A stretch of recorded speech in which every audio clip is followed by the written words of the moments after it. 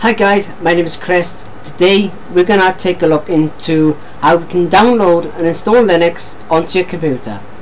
Don't go anywhere, I'll be right back.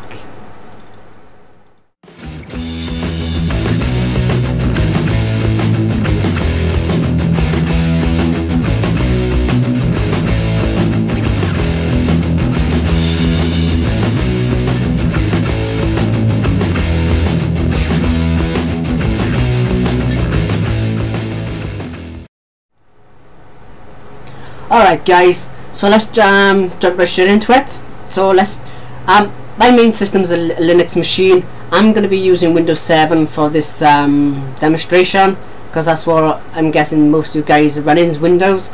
So let's jump straight on into it then. Okay, so the first thing I'm going to do, I'm going to go ahead and open up my web browser.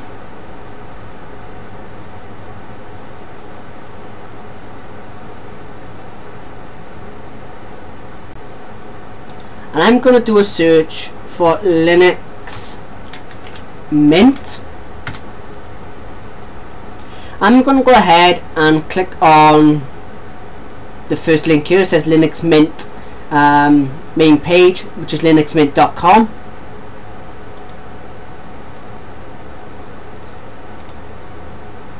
Once we get to this page, we want to go ahead and click on the download button. It'll tell you what version we are downloading. We are downloading Linux Mint 17.3 Rosa. So I'm going to scroll down, and you can see there is different versions of Linux Mint. If you remember, guys, we talked about desktop environments in our last blog. So they've got them here. So we got the Cinnamon desktop. So let's take a look. Right, so we got Cinnamon no codecs. Cinnamon OEM, Mate no codecs, Mate OEM, KDE, and XFCE. Okay, so let's go ahead and we're gonna go and download the Linux Mint Mate desktop. So we've got two options here. We can have no codecs or with the codecs. In other words, we can play music and videos and whatever else. So I'm gonna go ahead and download the one with multimedia support, and I'm going to choose the 64-bit edition. The reason I'm choosing the 64-bit edition is because I've got more than 4 GB of RAM in my computer, and my processor supports 64-bit. Most modern systems will I would recommend going 64-bit, but check what RAM you've got and check to see if your processor is supports 64-bit. So I'm going to go ahead and click on 64-bit. It will now take you to this page. We want to click this link that says torrent. Okay, so once we click on that button, it will download a small little file that we click on. Now, in order to download Linux Mint, you will need to have a torrent client installed onto your computer. I'll be using QBittorrent. Or QBittorrent, tell a lie, which I have already installed on here. And also you will need IMGBurn as well, so we can burn the image later on onto a DVD. So the way we can get them is we simply do a Google search for them. So we're going to go QBittorrent. The web address is QBittorrent.org. We're going to go ahead and click on the first link here. We're going to go ahead and click on download, and there's the versions. These are the ones we want. We want the version for Windows, right? The next program you'll need is IMGBurn. So I'm going to go IMGBurn. I'm going to hit enter. The web address is imgburn.com, the official IMGBurn website.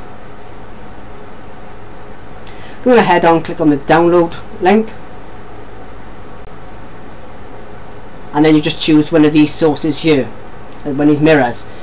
Once you've have them downloaded and installed, okay, we want to click on the torrent file.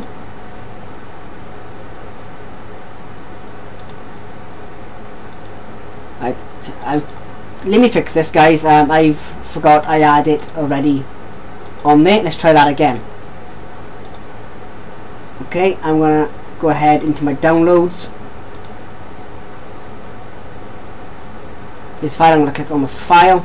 It's gonna ask me to add the into my tongue. I'm gonna click OK. Now it's going to download the file. Okay. I've already got this downloaded to save time, so I'm going to go ahead and delete it. And if we head over to our downloads folder, as you can see, it's there. I'm using an old version of Linux Mint. I'm using Linux Mint 17 for this demonstration. So the next thing you need to do is burn that onto a DVD. So the way we can do that is by using IMGBurn. IMGBurn is a free and open source burning program. So we're going to go ahead and double click on the program. We're going to go ahead and click on write image file to disk. Where it says source, we want to select the folder icon. Make sure you're in your downloads folder, and we've got Linux Mint 17 made this 64-bit. I'm going to go click open. The next thing you need to do, you need to go ahead and put a blank DVD into your DVD drive. It can't be a CD. A CD is 700 megabytes. A DVD is 4.7 gigabytes, and this file we're trying to use is just over a gigabyte. So you will need to burn it onto a DVD. So once you put your blank DVD into the drive, you should then be able to click this burn icon here. So you click that, it will then burn it to DVD, and you're all sorted. Okay, so our next step now is to install Linux onto our computer. Before we go ahead and do that, I need to make it, tell you that you need to back your data up. If you're going to install this onto your main machine, you've got to back your data up. Because what happens is, if you install this, it's going to wipe everything out on your computer. Right? So please back your data up. Now, I'm going to go ahead, I'm going to use a virtual machine for this. Okay? So let me just quickly get a new machine, virtual machine set up.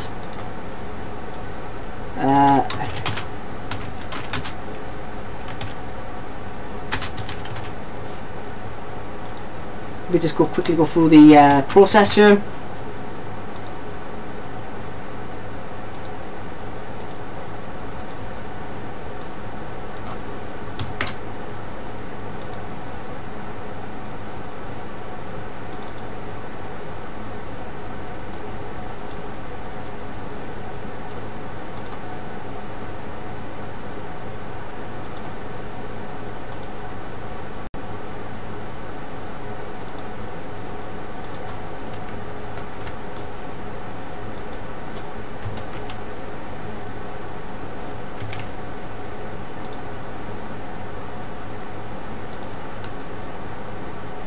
Okay, I got my virtual machine set up now. Let's jump across to here now.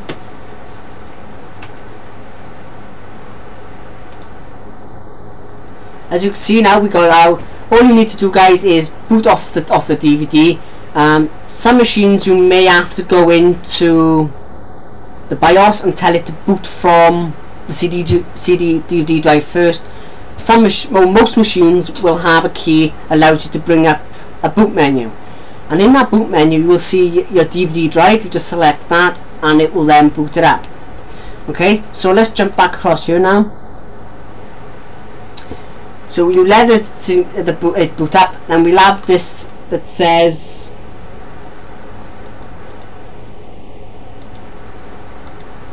Start Linux Mint. So you want to go ahead and click on Start Linux Mint.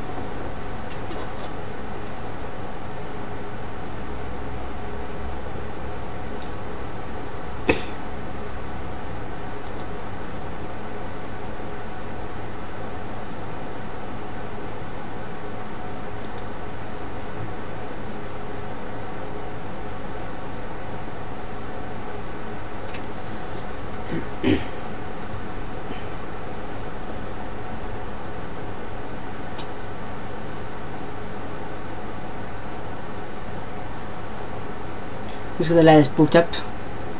Right, okay guys, so this is our Linux Mint. This is what you call a live CD, so it allows you to try it out, have a little mess about with it if you like. So yeah, so we're going to go ahead now, we're going to start the install by simply clicking on Install Linux Mint.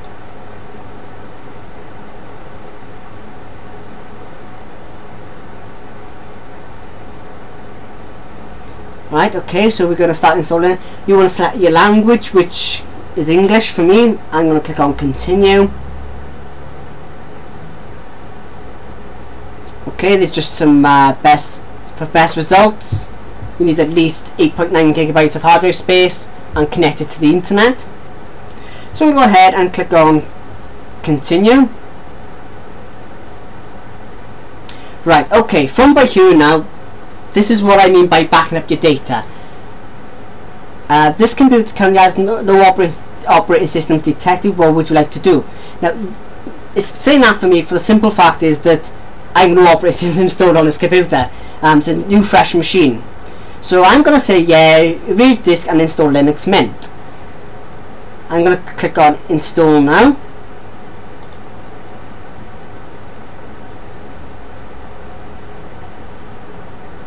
We want to select our location. In my case is London for the time zone. I'm going to click on Continue. I want to select my keyboard layout, which is English UK, and click on Continue.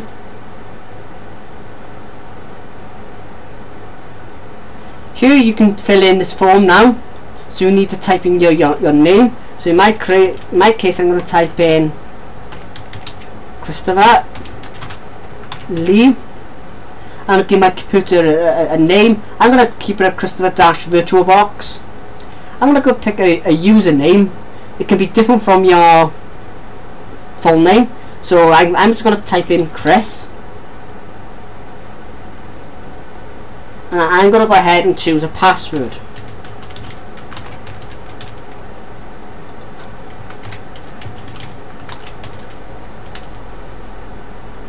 From here now, you got a few options.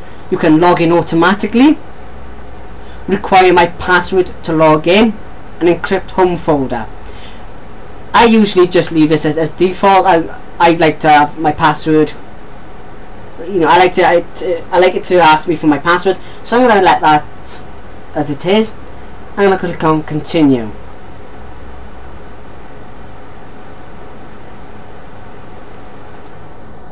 Now guys, we can sit back, have a nice cup of coffee, and let the system install.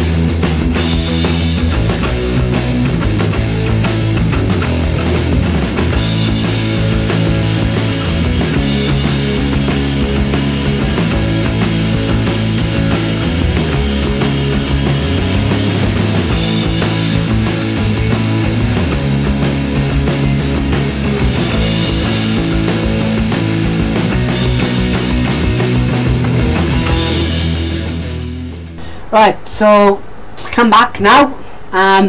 It just says installation is completed. So all you've got to do now, guys, is remove the DVD from your DVD drive and click on restart. So let's go ahead and do that, is it? So I'm going to go ahead, I've removed the DVD from the drive and click on restart now.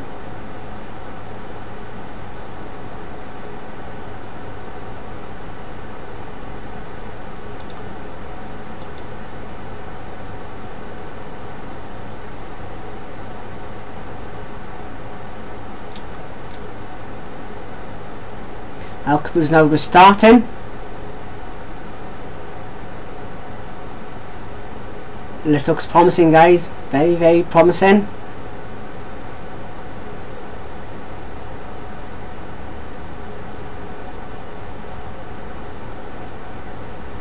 And there you are. We now have Linux Mint installed onto your computer. So there's one quick little step. Let's just have a look, see if we can log in, is it? So let's go back on here. I'm going to go ahead and click on my username, and then I'm going to go ahead and type in my password to log in.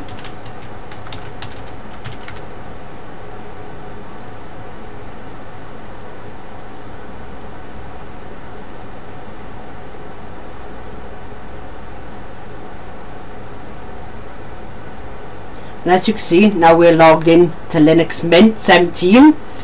We can take a look. And go ahead and let's just have a browse around you. Oh, we've got a welcome screen. Welcome us to Linux Mint. Personally, I would deselect this box and exit out so it doesn't start up every time you log in.